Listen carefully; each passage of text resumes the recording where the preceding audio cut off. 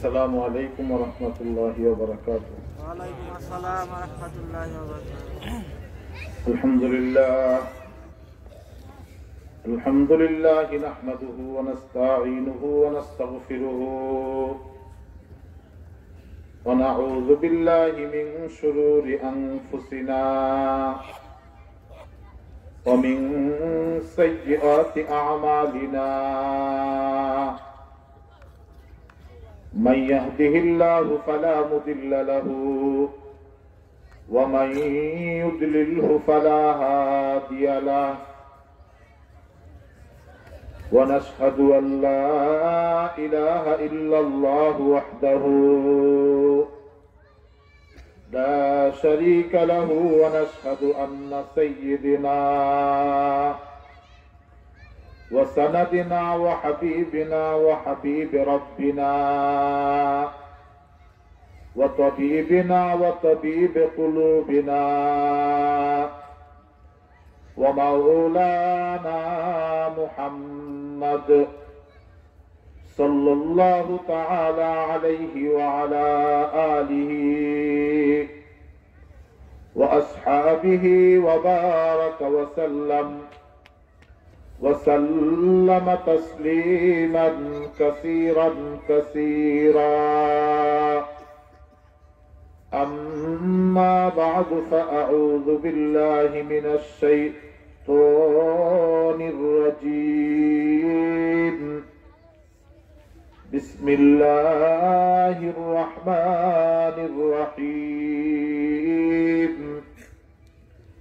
يا أيها الذين آمنوا اتقوا الله حق تقاته ولا تموتن إلا وأنتم مسلمون وقال الله تعالى في كلامه المجيد وما خلقت الجن والإنس إلا ليعبدون وقال رسول الله صلى الله عليه وسلم من أحب سنتي فقد أحبني ومن أحبني كان معي في الجنة وقال رسول الله صلى الله عليه وسلم تركت فيكم أمرين لن تضلوا ما تمسكتم بهما کتاب اللہ و سنت رسولہ۔ الفاظ و معانی میں تفاوت نہیں لیکن الفاظ و معانی میں تفاوت نہیں لیکن ملا کے اذا اور مجاہد کے اذا اور ان كنت تدري فتلك مصيبة وإن كنت لا تدري فتلك مصيبة أعظم۔ رخسار سے برقع کے ذرا پردہ اٹھا دو، للہ مجھے حسن خدا داد دکھا دو۔ اے بحر کرم صدق حسین ابن علی کا، پیاسا ہوں مجھے شربت دیدار پلا دو۔ میں دور ہوں مجبور ہوں اے سید عالم، دیدار دکھاتے نہیں آواز سنا دو۔ الفت میں برابر کے وہی ہو کے جفا ہوں، ہر چیز میں لذت ہے اگر دل میں مزہ ہو۔ معزز محترم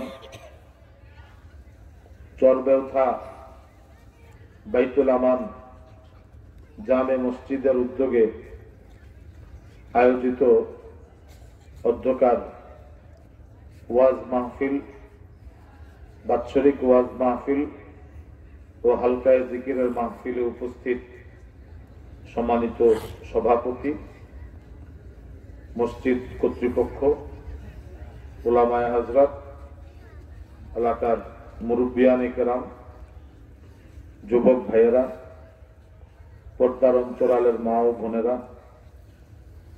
এবং কচি কাঁচা মাসুম ছোট ছোট শিশু বাচ্চারা,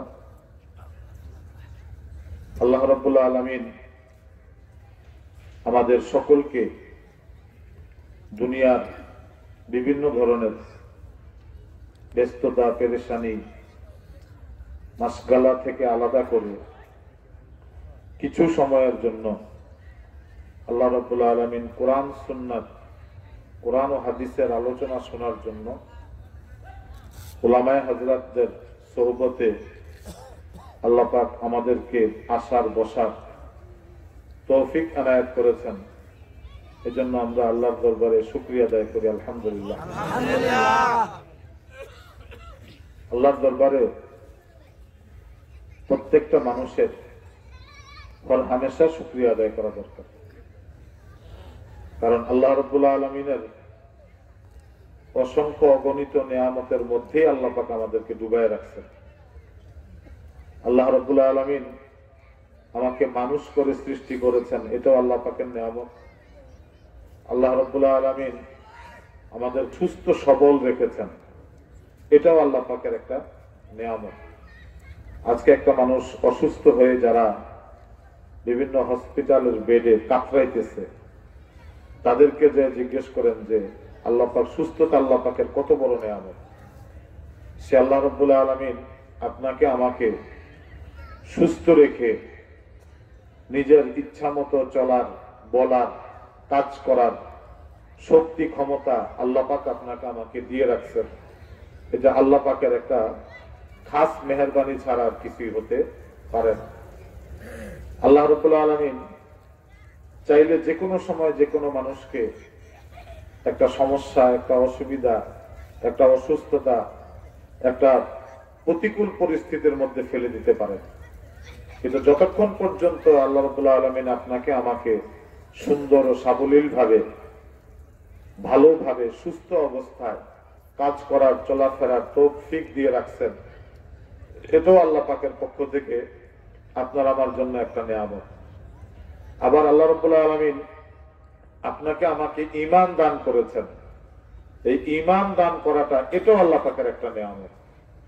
কারণ কোন মানুষ চাইলে সে ব্যক্তি জান্নাতে যাইতে পারবে না যদি আল্লাহ পাক তাকে জান্নাতের জন্য কবুল না করে।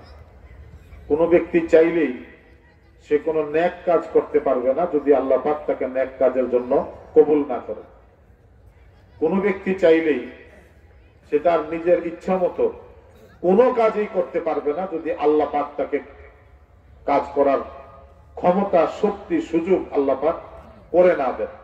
এটা কোনো মানুষের পক্ষে সম্ভব না। রাসূল করিম সাল্লাল্লাহু আলাইহি ওয়াসাল্লাম বলেছেন, মান ক্বালা লা ইলাহা ইল্লাল্লাহ ফাদাখালাল জান্নাহ। যে ব্যক্তি লা ইলাহা ইল্লাল্লাহ এই কালিমাটা পড়বে